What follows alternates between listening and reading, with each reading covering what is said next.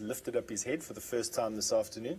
As you can see, the sun has come out. It's been an amazing afternoon, really. We've had a lot of rainstorms here. We've now got a beautiful sunset behind us, and some storms further out to the western side of the Masai Mara. This lion is just busy lying on the edge of the Mara River. Ooh, shaky camera work of mine today. Obviously, the wind is a little bit stronger than what I'm anticipating. And this male lion, you can see that he's in very good condition. Now, how I tell if a male lion is in good condition or not is not, funnily enough, by looking at the face, but by looking at the pelvis bone. So if you go from the base of this lion's tail to the first shadow that you get, it's a small depression.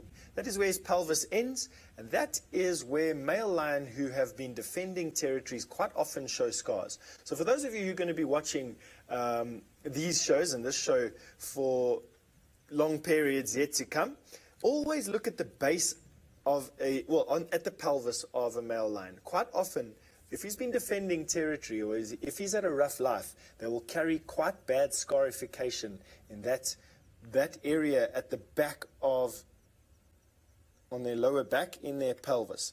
And the reason for that is that a male lion killing bite is a cripple to the pelvis, which they get right by biting the base of the spine there, or a bite onto the forehead, where their canines can actually go straight through the skull and obviously kill almost instantaneously a lion. Fighting face to face, where they got their claws in the way, they got their teeth in the way, very often it's just more noise and more shouting than anything else. But as soon as the lion turns his face,